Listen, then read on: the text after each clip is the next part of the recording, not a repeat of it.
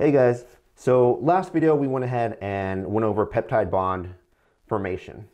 So when you form something, anytime you create something, there's always somebody that walks by, some bully that wants to destroy it. So that's why we're going to talk about peptide bond cleavage, which is the same thing as separation. So like I said, last video we formed a peptide bond. Now we're going to break it or separate it apart, because once you form it, you got to break it apart.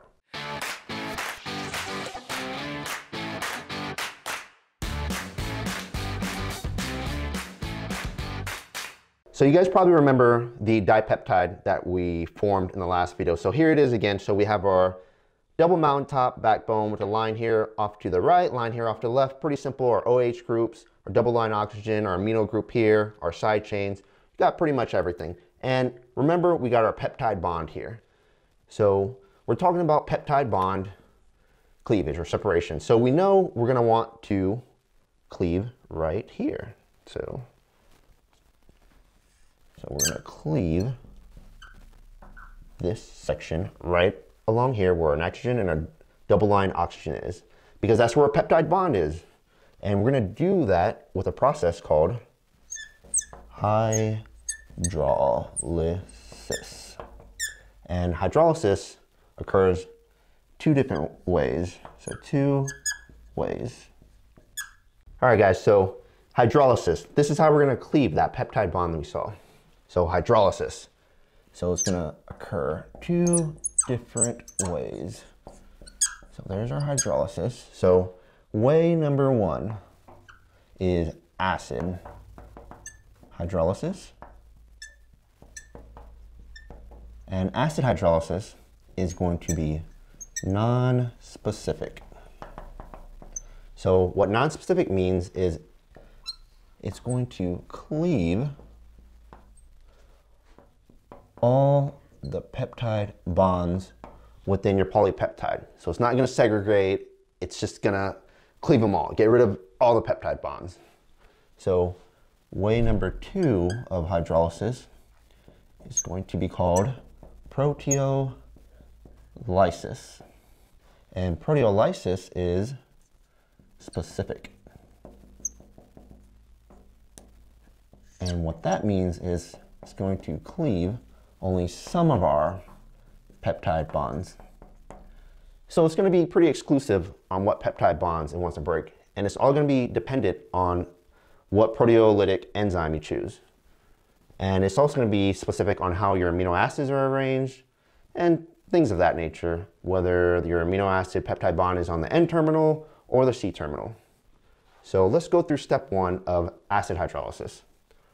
So step one, pretty simple, pretty obvious. You have to add a polypeptide.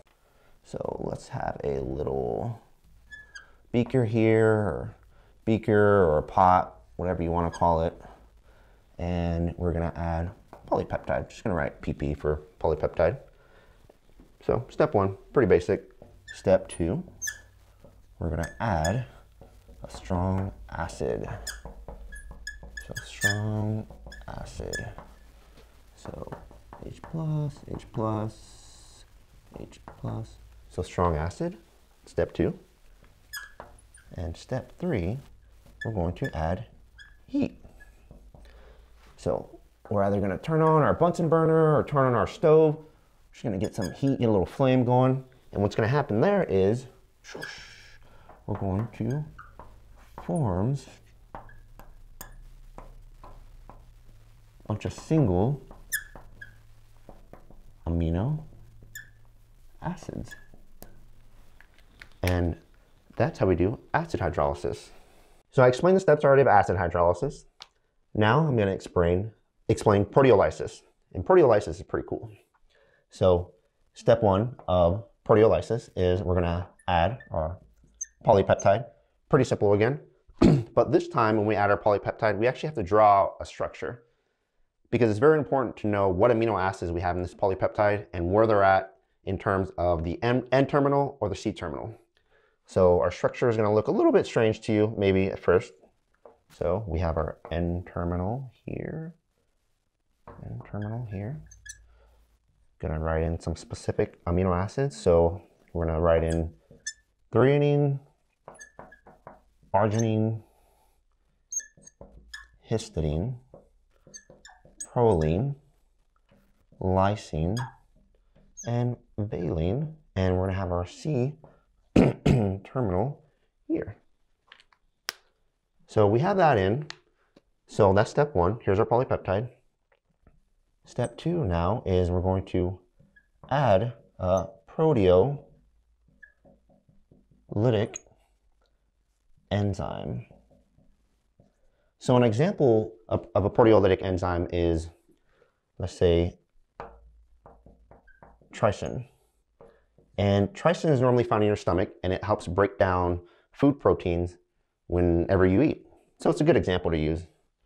And what's cool about trypsin is it cleaves on the C-terminal side of arginine and lysine only. So this is what I mean by specific.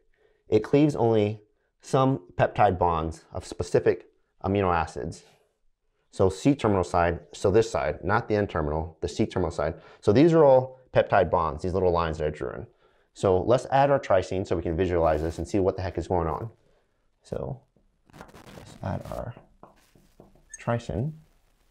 And like I said, trypsin is going to cleave here on the C-terminal of this peptide bond. So we're going to cleave here.